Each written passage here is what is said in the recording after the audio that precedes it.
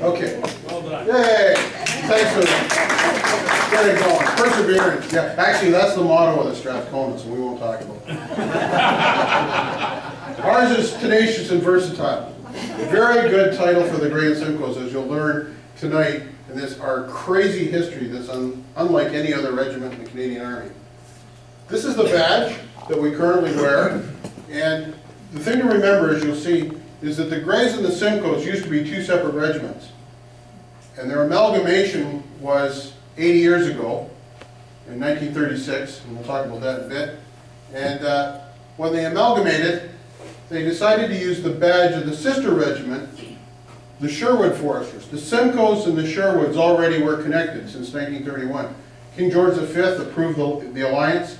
The sovereign has to approve the alliance between regiments. So it was George V back then, and he approved the liaison between, the affiliation between the two regiments. So the Greys and Simcoes took the Sherwood Forester badge and Canadianized it. So the Brits call it a hart. It's a little deer in England. We don't have little deers over here. We have stags, so that's a stag in Canada. On the British one it says Sherwood Foresters across there, and on the bottom it says Notts and Derby, Nottinghamshire and Derbyshire, which by sheer coincidence is where the Fishers are from. And we took the laurel leaves off the British one and replaced them with Canadian autumn leaves.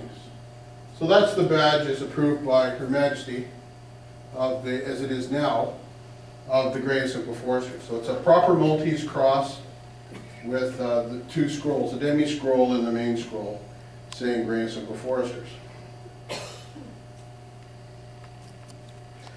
So this is our sesquicentennial. We were gazetted officially on the 14th of September 1866. Notice that's before Confederation, the year before Confederation. But the roots are much older. As mentioned, in 1936 they were amalgamated, and that was done in a special dinner in Stayner at the Legion. So we're going to reenact that in a few weeks. On the 14th of December, which is the actual date, we were working on setting up a dinner in the Stayner Legion to do it again. And we'll talk about some background and the events we did this year. So we're a larger unit of CFP Borden. We have garrisons in Barrie and Owen Sound.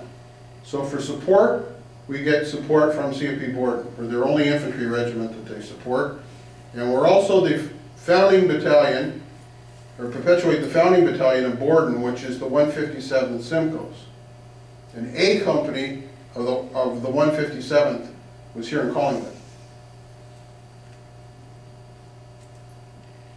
Okay, and as mentioned, we're one of 6 infantry regiments in 31 Canadian Brigade Group, headquartered in London, and it is one of 4 brigades of the 4th Canadian Division. So there's the Barrie Armory, as it is when it was new, and it hasn't changed much. It's one beautiful building. It's 100 years old this year. And there's the Owen Sound Armory, built in the 50s, which is a piece of junk and falling down, but that's all we can do.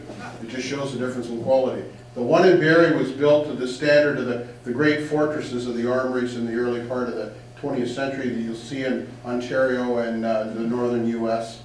And there's several different names for it. It's now a historic building.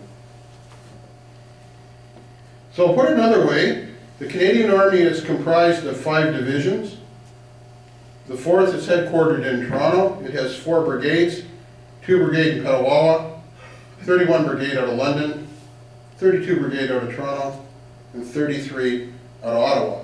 So this badge with the arrowhead, that is 31 brigade. So you see a soldier wearing 4 Div and 31 brigade, you know the regiment or the unit they're with is out of London. How many men in the brigade? In wartime, there's about 5,000, and right now we've probably got about 1,500 in peacetime in 31 Brigade.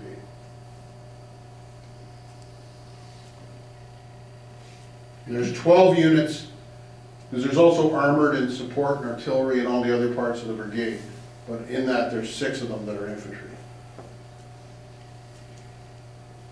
Okay, so we provide full and part-time employment for approximately 240 people. That's our peacetime strength. We also run a grade 12 co-op program with 4 boards of education. So one of those is running right now at Grey County with the Blue Water, so Grey Bruce. So those students are full-time in the Owen Sound Armory, learning to be soldiers, and also getting 4 grade 12 credits. And occasionally we run it also with Simcoe County Board of Education. We also sponsor 2 Army Cadet Corps, one in Barrie and one in Owen Sound. And we support 2 Air Cadet Squadrons and 1 Sea Cadet Corps. Our present role is to provide combat-capable infantry regiment on the reserve order of battle, ready to deploy or augment the regular force. And nothing's more recent than that than Afghanistan. And the Foresters were right in the very front fighting the Taliban. And some of my young soldiers that had been Army cadets, then in the co-op program, I swore them in, and a year later, they're in the very front lines fighting the Taliban in Medusa, probably the biggest fight we had in 2006 in Afghanistan. So some of these guys, I'd known them since they were little guys, and some of them came back pretty beaten up from that experience. And then our present thing is the Arctic Response Company Group. And we usually are gone February to March in the North and the high Arctic. So this past year, as I mentioned, 2016, we were in the subarctic initially, so James Bay, Western Hudson's Bay, and then in the high Arctic in Resolute Bay on Cornwallis Island. We're going back there again this winter, coming up. So there's the Canadian Arctic. It's huge. You can drop the whole of Europe in it with room to spare. Baffin Island, which is right here, is 4 times the size of the UK and has 3 settlements on it. That's how big it is. Yeah, that gives you a better idea. So Cornwallis Island in Resolute Bay is right here. That dot is Resolute Bay. The only way in is by air. So, most recently, we were awarded the Battle Honor for Afghanistan. It's the first battle honor we've received since the end of the First World War. And there's a reason for that, and we're still fighting World War II. I haven't given up on that yet. Okay, and I've already beat that to death, and that. Okay? This will give you a little idea of the contrast in environments. So this is Corporal Tyler Boffman. He's a student in Georgian College. He's in Afghanistan. Oh, thank you. These are the things you knock airplanes out of the sky with. So there's Tyler when he was in Afghanistan. Here's the guys on an impromptu machine gun range up at Rankin Inlet, which is the very northwest corner of Hudson's Bay before you go into the Arctic Ocean. And it's probably about at least minus 50 in that photo, at least. Just like the summer weather in Alert. Yes. Yeah. Next stop is Santa Claus's house from Alert. And here are the troops making friends with the locals. And I think this is in Rankin Inlet or Chesterfield Cove, one or the other. I think it's Rankin Inlet. Okay, there's just some temperatures from when we were there in 2014. They're sleeping on the sea ice. So that's water underneath them, all the way to the bottom. So the other funny thing about working in the north, we've gone back to carrying the rifles we carried in World War II.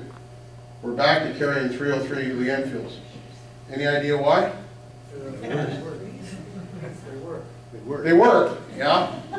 And you know why? 7.65 won't stop the polar bear. That's it. We're at the top of the menu. There's those big furry white things. So we are, the food chain is not stopped with us. We're actually on the menu in the north. So we carry the rifles because of the bears. Okay, that's the group in 2014 up at Rankin Inlet. Okay, let's look back. So the Fenian raids were the founding point in 1866. Okay, the darn Americans, right? 3 times they attacked Canada. They won't even believe it, but they did. So this time, of course, it's the disgruntled Irish Republican Army folks that were in the American Civil War. So that's the catalyst to gazette the independent rifle and infantry companies in the communities into proper battalions. Then in 1885, Colonel O'Brien from Shanty Bay, just east of Barrie, he took the York Simcoe Battalion west for the Northwest Rebellion, and we got our first battle honor there. And then in the latter part there, between Queen Victoria and Edward VII, we had the South African War. And we just discovered the other day, we thought we only had one killed in action, that was James Finley. We found another one at Owen Sound, and then we've just found a third one. So there's 3 now that we know of our ranks that were killed in action in South Africa. So the history is still unfolding. First World War, I'll get back to lest we forget, because we have forgotten, and that was one of the major projects this year. And Second World War, the Korean War, which is just volunteers, those that decided to go over with 25 Brigade. Northwest Rebellion. This very famous photo you see of the Northwest Rebellion going through one of this is the Humboldt Creek in Saskatchewan. See the person on the white horse there? That's Colonel O'Brien. That's our own Colonel O'Brien. And this is the 35th Simcoes and the Yorks, which is now the Queen's York Rangers out of Aurora, heading out west. Incredible story. I could spend all night talking about that. How they got out there, going across Lake Superior on the ice wearing the same uniforms that the cadets at RMC wear, the Scarlets.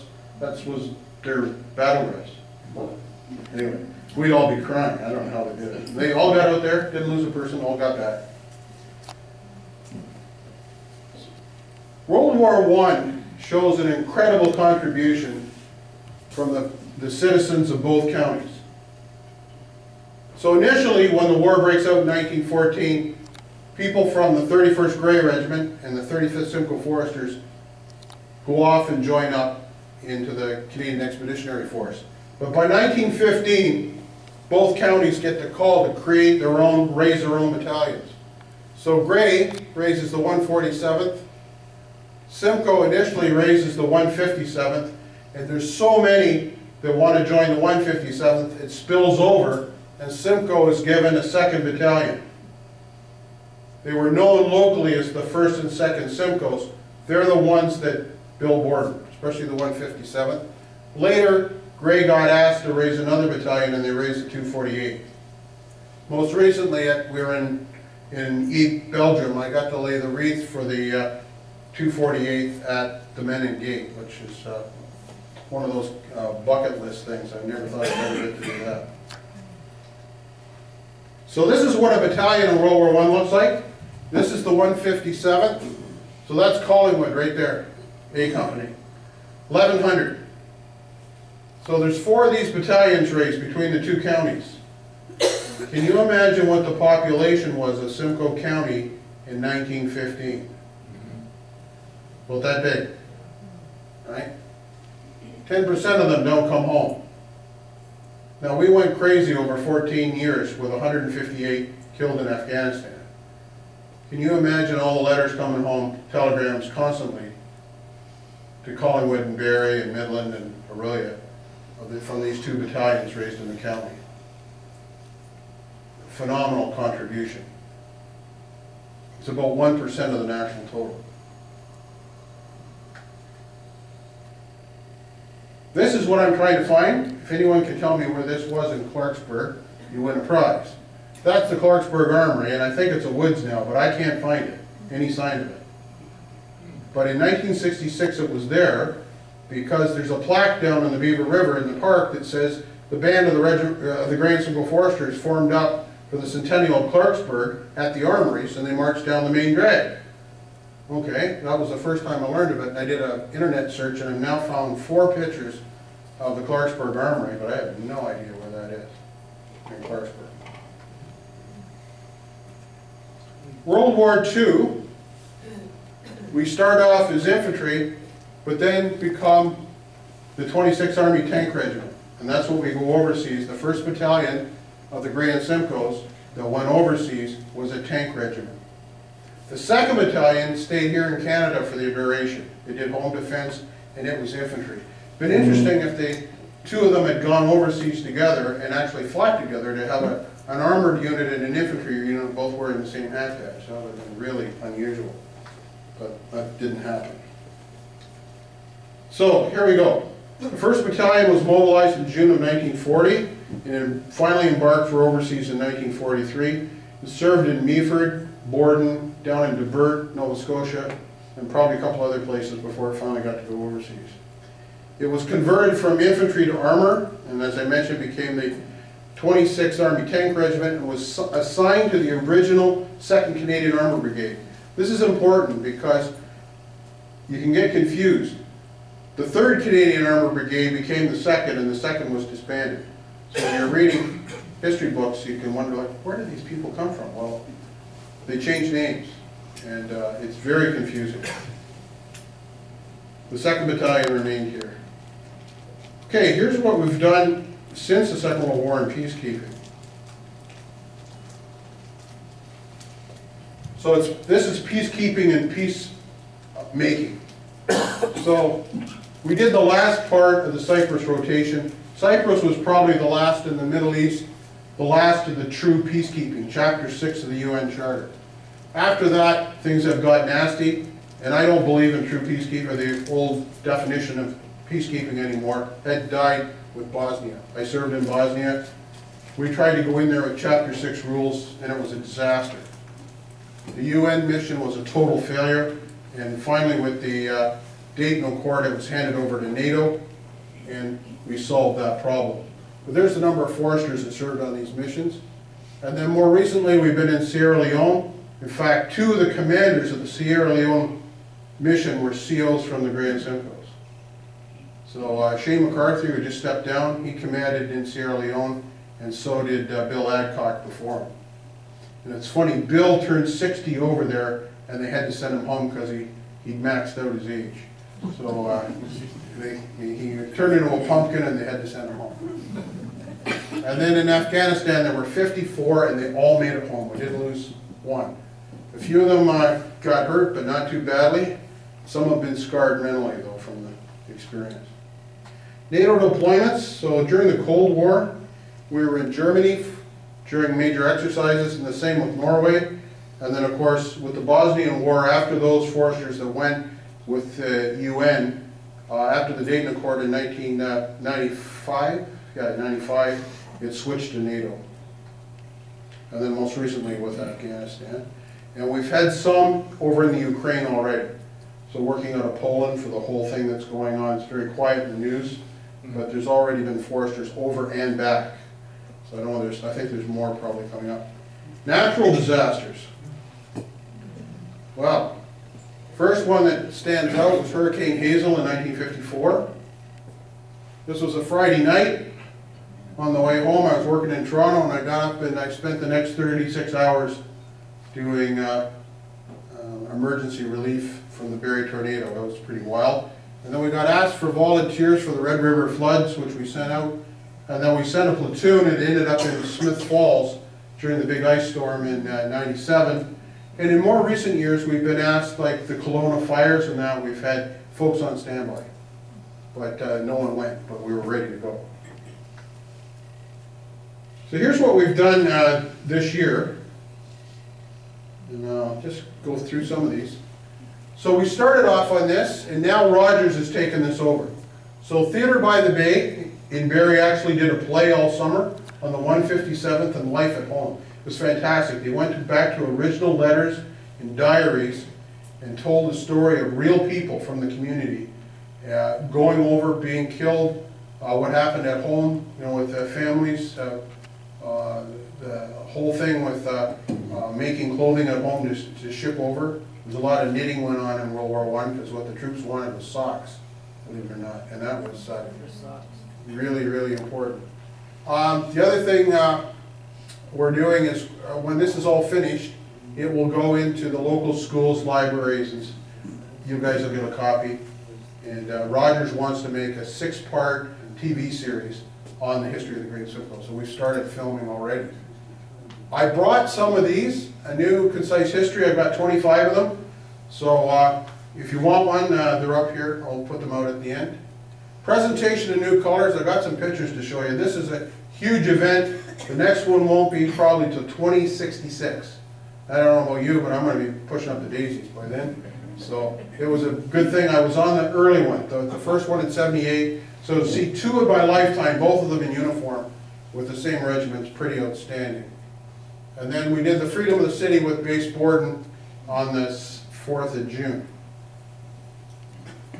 So the Governor General was in Owen Sound on the 20th of May, and then he was, then we're back again for Borden on the 4th of June. Now this is not correct. This was the original plan, but I forgot to change the slide. The memorial at Borden was the sacred soil from Vimy that we brought back last year. And I played the part of Private Webster at Vimy last year, and with the soil, thanks to Jamie Massey. And Borden had a World War I uniform made for me, and we went over to Vimy. And the fellow I played, Webster, was from Penetang. He's a young fellow, 24. He was shot in the face on the morning of Vimy and evacuated back to the major hospital at Etaples, France, on the English coast, and he passed away 4 days later. So we went to his grave. We went to Etaples and to the Commonwealth War grave there, huge because it was where a cemetery, where a hospital was, and we put a flag on, a Forester flag on his grave. The base commander was there, and General Malash, and then he became the poster boy for the whole of Borden's 100th, and was a Forester from Penetang Machine. The way we found them was I got asked to find a Forester from Vimy, and we were just doing that research. And I went, oh yeah, sure, I'll find that. Google, I found his medals online and his whole story. So Jamie Massey bought the medals, and turns out his nephew is now in his 90s, is a reverend down in Oshawa. So now he comes up, and pretty tickled that we picked his uncle to be the poster child for the Borden 100th. So the other thing we did was the end of June, we went down to St. John's, Newfoundland, and met with the Colonel-in-Chief, Princess Anne, and took the new colors to her, and I'll show you a picture of that. She posed for a portrait with them. As was mentioned in my intro, I deal with the palace, in fact, today. I talk very regularly with Princess Anne's office. I kind of like that. They get right back to me like that. And the private secretary wasn't even in the palace. He's in Malaysia, and got back to me just like that today. So I've been twice to the palace to see Princess Anne at her invitation, private audiences. So it's kind of neat. The interesting part, I'll give you a little aside, the inside of Buckingham Palace is as beautiful as you think. It's like the Louvre in the hallway. The offices look like the Barry Armory. They are just working, it looks like a military barracks inside. It's just people with wooden desks and files up to here working away. It's just the hallways look like a museum. The rest is a hard working place. So, and here's goes back to lest we forget. One of our projects for 2016 for the sesquicentennial was to figure out our war debt. Why would this be a problem? Well, South Africa, we thought was a piece of cake, but we just found another one. World War II, we thought was done, only to find out one guy we chased for a long time trying to find his records that was supposedly killed in action on the 8th of August 1944 with the British Columbia Dragoons. Actually came home, lived a great life in the Elk Lake Legion, and died quite happily as a very old man. He wasn't killed in action at all. So we couldn't believe anything. And World War I was a nightmare. And the reason being was those 4 battalions, all of them, the 36 that were raised at Borden in 1916 that went over, and those 4 were part of that, were all broken up for reinforcements once they got to England. So they went into theater, into France, to reinforce other battalions already in the field. So when it came to records of war dead after the war, they'd been all helter-skelter all over the place. So it was very difficult to figure out how many of the Greys and Simcoes were actually killed from those 4 battalions in the First World War. Well, a book was published about 15 years ago called the CEF Roll of Honor. It's about that thick. We bought a copy of it, and Lorne Williams, who used to be the Regimental Sergeant Major back in the 70s, Lorne's in his 80s now and still going strong. Lorne got up every morning at about 5 o'clock, I think. Sat down and went through that book, line by line, and the type in it's about that big, it's really small. And it's name, rank, serial number, home battalion, battalion killed with, and all that. He went through, and he cross-referenced it all. He went through that book 5 times, pulled out all the names, then we cross-referenced it with Commonwealth War Graves, National Archives, the Books of Remembrance in the Peace Tower, and if everything didn't match, it all had to match, then we accepted them for the Roll of Honor. The Roll of Honor is now done, and there's 2 of them done. They're hanging in the Barrie and Owen Sound Armories. They're big panels on the wall, and there's room to add a 4th, which we're going to call the addendum, because we just found another one, the one from South Africa. His name will go in there. But there's over 570 names on that board. And the ones from World War I, lest we forget, we forgot. We didn't even know who they were. We do know who they are now. And last year I got to, when we went over for the Vimy soil, the 13 that died at Vimy, we put flags in those that had graves. So we're starting to do it. This last trip we just did, we did the World War II ones and visited the foresters that died at D-Day, the ones shortly thereafter in the Filet Gap, and then the ones at Bergen-op-Zoom from the Battle of the Scheldt, we visited their graves. Some of them, I think, especially the ones last year from the First World War, might have been the first people to visit them in the entire time they've been there. Because it would have been so difficult for family to get over there after the First World War. So we've actually done that, and kudos to Lauren Williams. I don't know how he isn't blind or suffering from, I don't know, what's it called, myopia or whatever, from looking at those little tiny print, but he figured it out, and he's done a marvelous job. And then what we just got back from, we did a battlefield tour. We went to northern France, Belgium, and the Netherlands. So we did places like Vimy Ridge, Dieppe, Caen, the Normandy beaches, Ypres, Amiens, and right up to the last 100 days to the war. So there's the numbers. Pretty substantial losses. 457 letters or telegrams came back to the 2 counties in World War I. Tiny population. Okay, the new colors. Well, they were presented on the 20th of May. It was supposed to be the 21st. And they were consecrated by the Chaplain General. And then we took them, of course, down to see the princess. So, here's what the old colors look like. This is Princess Anne. This is us on parade in Toronto. She's doing the official opening of Queen's Quay. So there's the Queen's color and the regimental color, and she bows her head as she goes past them.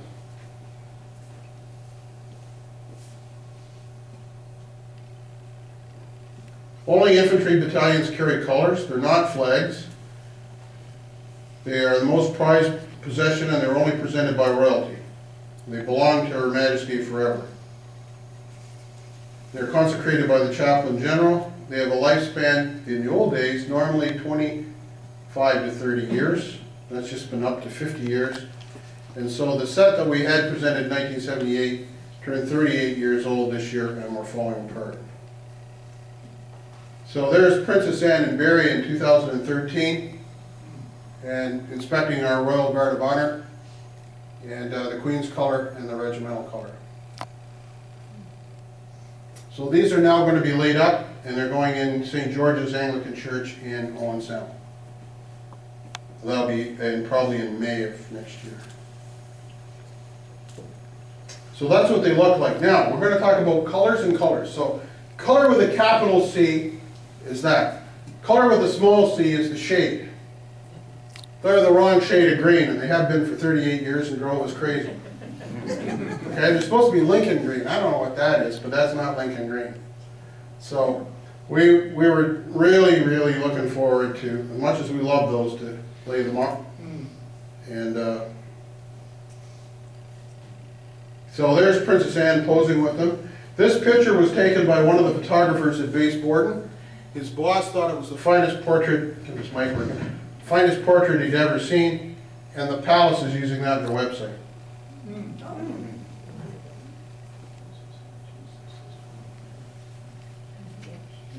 So originally the colors had that's all the battle honors. So you'll notice, we've got Northwest Canada in 1885.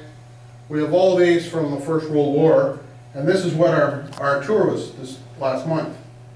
In fact, the last day we went from Amiens back up to Arras and did those three. We didn't get to Afghanistan, though. That's a bit too far for the bus. But you'll notice, though, there's a big gap in here. It's called World War II. And that's because, once again, we got broken up for reinforcements. That's what happened to the 26th Army Tank Regiment. Because the original 2nd Army Armored Brigade got broken up. And so we didn't get any battle honors because they changed the rules. So we're really annoyed about that. We think there should be two. Northwest Europe, 44-45, and Italy, 43-45. Ottawa gave us those, we'd be happy. So I haven't given up on it yet. You'll see there's a huge gap in history there. So here we go. This is Owen Sound on the 20th of May this year. And this is the Chaplain General, Guy Chapdelaine. He was one of my students when I was on staff at the Canadian Forces College. That's our Padre. It's Reverend Canon David Warren, Major, from Barrie. There's the Governor General. And Major Phil Brown, who's also the OPSO of the OPP here in Collingwood. And he's a major in the regiment. And you just see sticking behind there is the CO of the day, which is Shane MacArthur from Owen Sound. He's now the Deputy Commander of 31 Brigade. So what's happening here? The drums, the regimental drums have been laid in a drumhead altar. And as I tease the audience, there's only 2 times that's made. One is to consecrate colors, the other time is court-martial. So fortunately it wasn't my court-martial that day.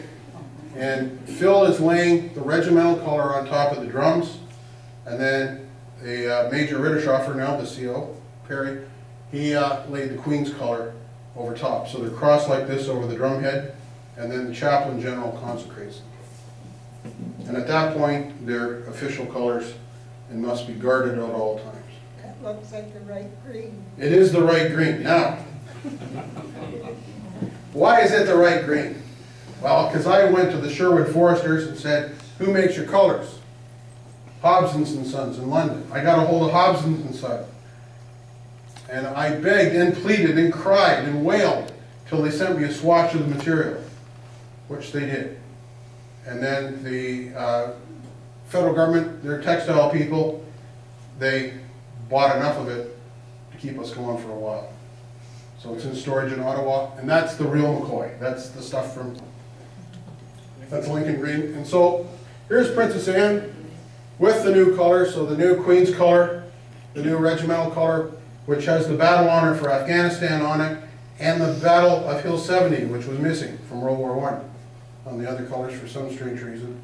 And this is in Government House in Newfoundland. This is in St. John, Newfoundland on the 30th of June this year. So Princess Anne, and it was interesting, I wanted to see if she would pose with all of us that went down to St. John's. So we asked the staff at Government House and they went, oh, I don't think she'll do that. You know, they were all, oh, that sounds pretty weird. So anyway, the private secretary that I deal with, one who was emailing today, Nick Wright, Captain Wright, he comes in and we haven't seen each other for a long time personally. It's always been phone calls and mail. So I said, do you think she'd pose with all of us with the colors? He turned to me and said, John, she'll do whatever you ask her. Got it. So we did the picture. And she's fabulous. Just fabulous. So here's our trip. How are we doing for time here? Are we all right? Sure. Okay. So we started off in Paris, and we did things backwards. We did it in the order that the bus could do it. So we went from Paris to Falaise. Now if you remember the D-Day landings, the Canadians landed at Juno Beach at Caen, and they fought their way inland. The Battle of Caen was brutal. They finally broke out, and the whole idea was to trap the Germans in the Falaise pocket here. So you got the British and the Canadians coming this way, and the Americans coming this way. And Canada has always been accused of being the weak sister in this whole thing and closing the gap. History's proven that to be not true. It was one wicked battle. So we stopped at the Canadian Cemetery at Brefort-sur-Lys and laid a wreath, visited all the foresters that are buried there, including Darcy Murray, who's one of our retired sergeant majors and very much a historian with our unit, his uncle. So I've got a nice picture of Darcy with his uncle. The interesting part is Darcy has aged more than me because we went to school together. And now he looks like Colonel O'Brien. So at the Simcoe County Museum, they tease him that he's really Colonel O'Brien. But if you get a chance to meet Darcy, because he talks a lot about the Northwest Rebellion, he's an excellent speaker on that. So then we said 2 nights in Caen. We went from there over to Dieppe.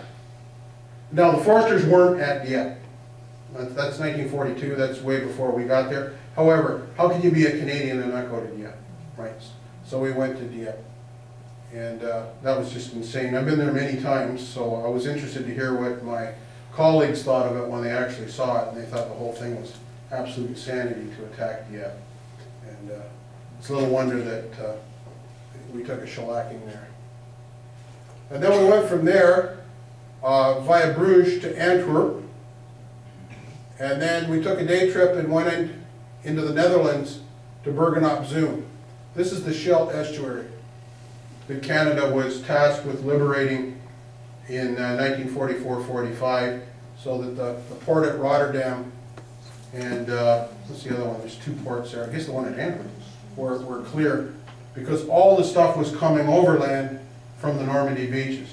It was way too much logistically to try to fight the Germans and keep the supply chain going. It was just crazy, the distance.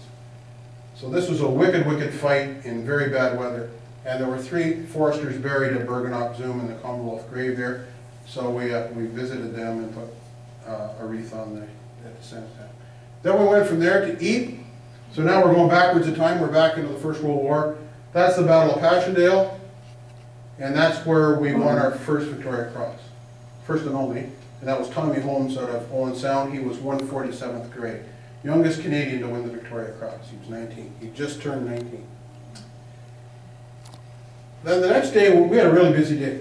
We went from Ypres to Amiens, but we went via Hill 70, Vimy, Beaumont-Hamel, and then where the Royal Newfoundland Regiment got wiped out, and then down to Amiens.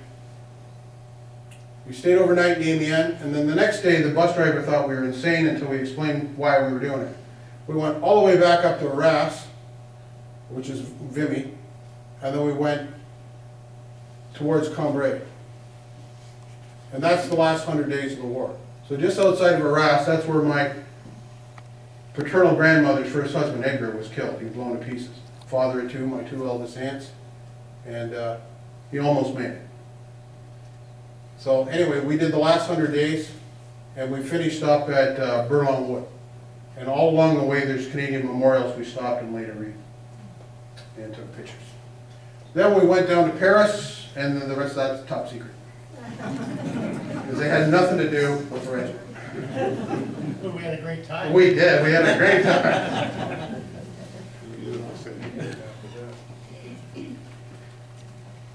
And I think that is all my blabbing. And the rest is questions. What is the purpose of defending the Arctic? The Arctic is, one of the things is sovereignty. So our big fear, because now that with global warming, what used to be you couldn't get there from here, you now can get there. And there are people going into the Arctic that we don't want in the Arctic. Like who? The Russians have got cruise ships going through the Arctic. Right? We have a contested thing with the Americans. We agreed to disagree. And that is, they think the Northwest Passage is international waters. We say it's an inland waterway. The reason there's an argument over that is because of other straits in other parts of the world, especially in the Middle East, whereas if they admit that that's an inland waterway, they have to admit these other maritime disputed straits are actually inland waterways. Right? So it's nudge, nudge, wink, wink, we agree to disagree. But you remember when the Manhattan went through back in, I think, in the 70s, and there was hell to pay for that because they didn't liaise with the Canadian government about taking an oil tanker through the very sensitive Arctic, which was even more sensitive then because of just the state of the weather. So that's one of the reasons. There's lots of resources in the Arctic. There's diamonds, there's oil.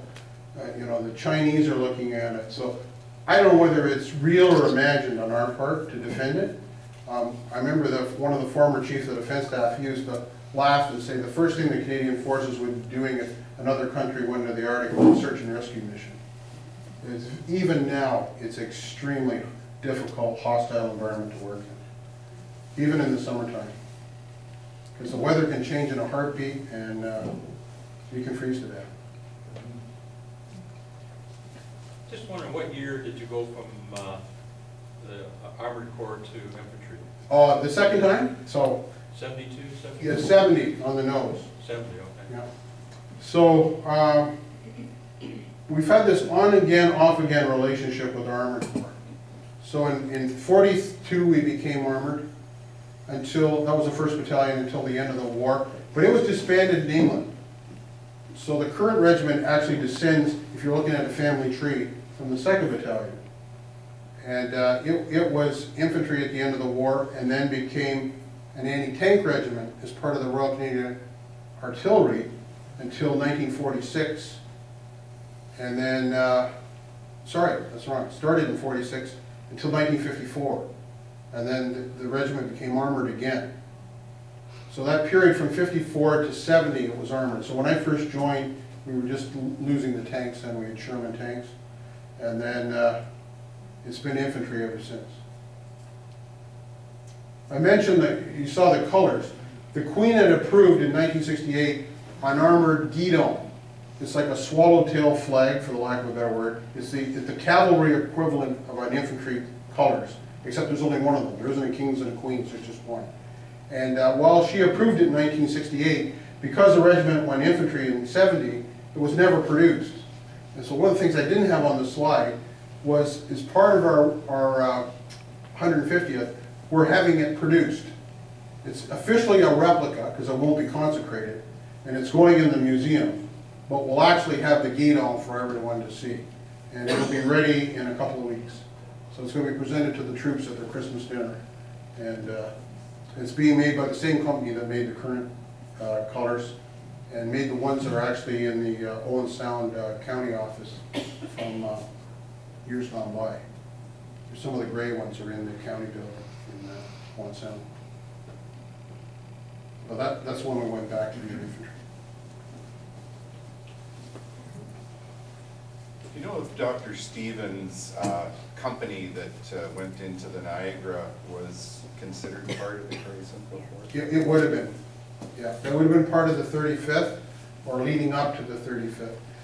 What happened was in the early 1800s, right through to basically 1866, most communities had their own either rifle company or cavalry squadron or infantry company, and they were gazetted into battalions by county.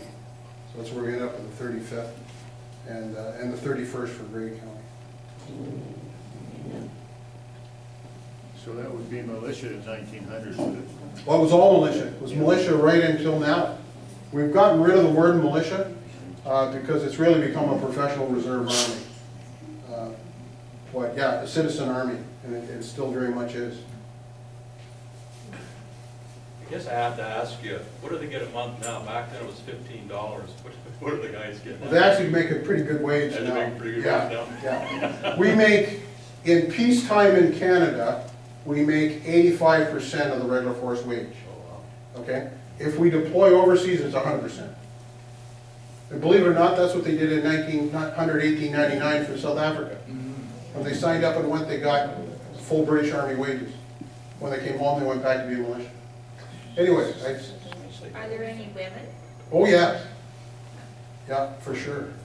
And we encourage everybody to join that wants to join. So we don't have a lot of women because it's an infantry unit. The ones that are all the brains, though, that make it actually run, they're all women. It's the orderly run. But don't tell the guys I said that, but if they like to be paid, it's true. So yeah, it's, and there's no restriction now, it hasn't been for probably 20 years now in the Canadian Forces for combat roles for women. There used to be a restriction, it was only combat support, now it's wide open, even submarines now. If you want to do that. Okay, I think I'm getting the hook, so thank you very much.